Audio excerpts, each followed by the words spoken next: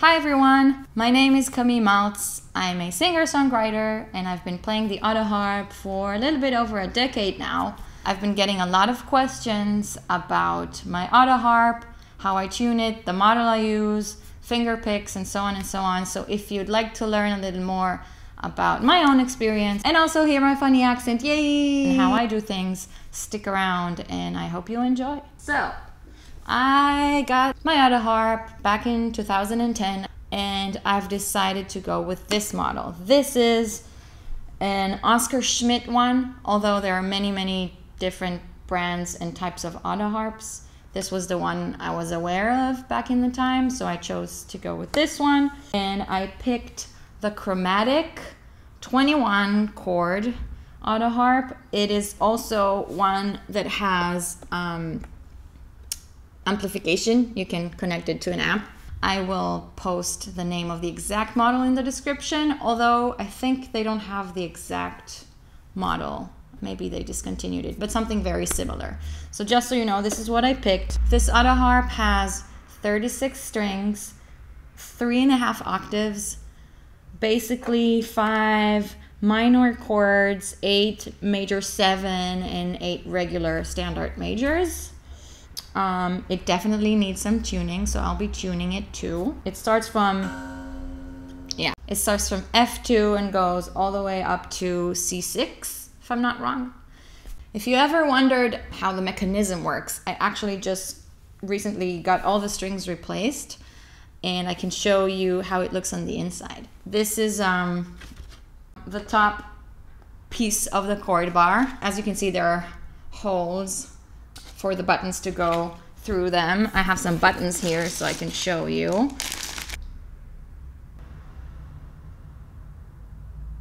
And then you have the chord bars. The chord bars are made of normally wood or metal, and they have those little pieces of felts. So inside this box are those chord bars.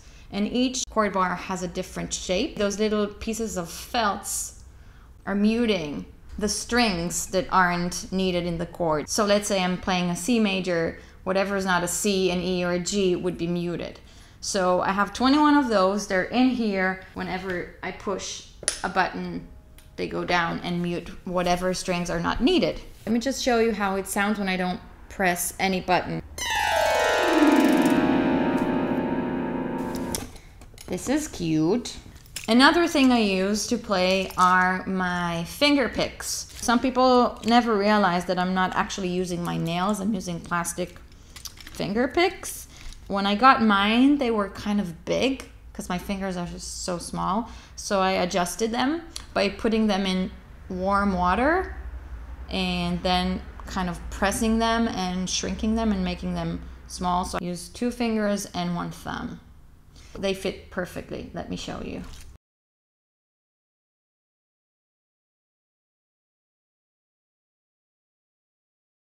And the way I use them is I put the plasticky part facing outwards. So some would think to put them like this as an extension of my nails, but basically I put them the other way around. So there's friction, you know, between them and the Autoharp. This guy definitely needs some tuning. For tuning, there are 2 types of wrenches. My Autoharp, this model, has the top tuning section and the fine tuning at the bottom. What I do is I take the Autoharp. You could use a clip-on tuner. I'm using my phone. I have an app that I've been happy with. It's called Cleartune. I basically place it on the Autoharp. I start with the top wrench, an L-shaped one. There are ones that are flat, which are also fine. I just got this one and I'm happy with it so far. I'm going to tune a few strings from the top and then a few from the bottom. Found out that it creates less pressure, or let's say the pressure is more even as I go, so everything stays a little bit more in tune. Instead of tuning all the way from the lower octave to the higher or the other way around, I found out over the years that this works better for me. I'm going to move the camera in order for you guys to be able to see what I'm doing. So I'm taking the top wrench and I'm going to start going outwards would lower the pitch. So this one has to be a C.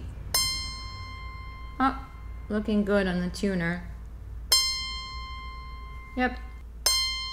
Looks about right. And if I want to tune it a little more, I'm using the fine tuning over here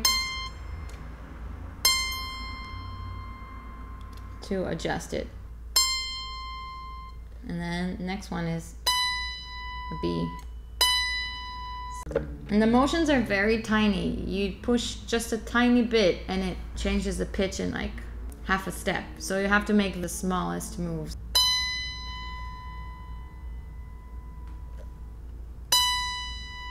Again, if I want to fine tune, then I'm going to this section. Make sure you're hitting the right string. Aha, green. Looking good. That's an A sharp or a B flat.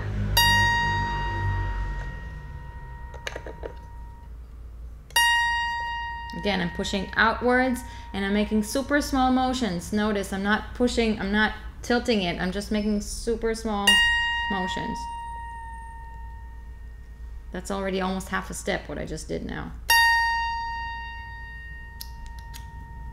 Very delicate.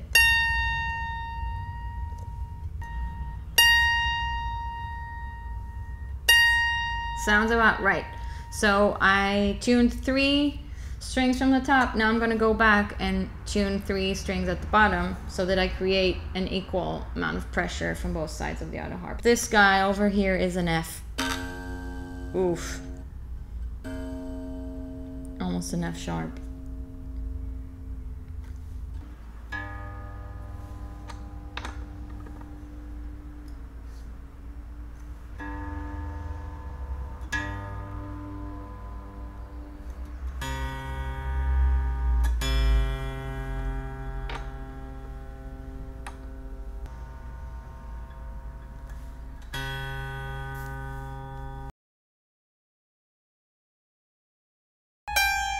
So this G is really close.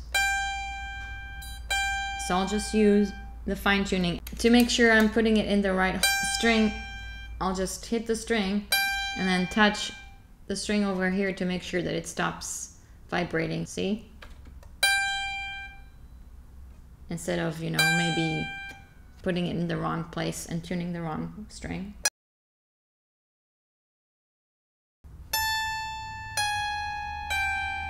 Sounds good. Lower octave.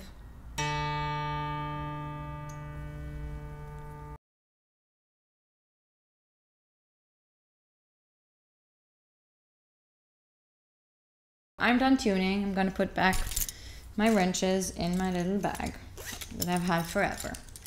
And let's see how this sounds.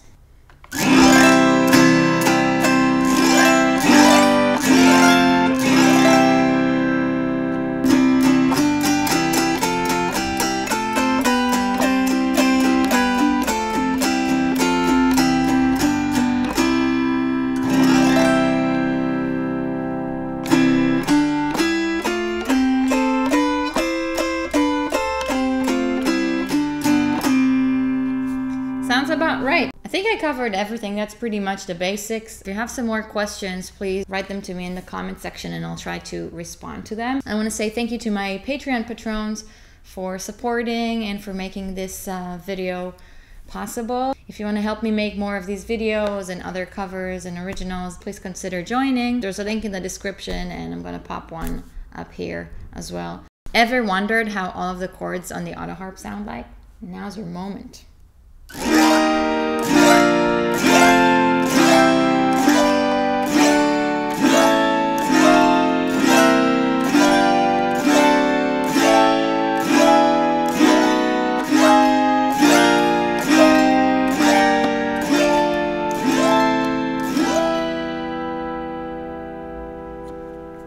Very sad E minor. Thanks so much for watching. I hope you enjoyed and learned a little bit about the Autoharp, and stay happy and healthy. Till next time.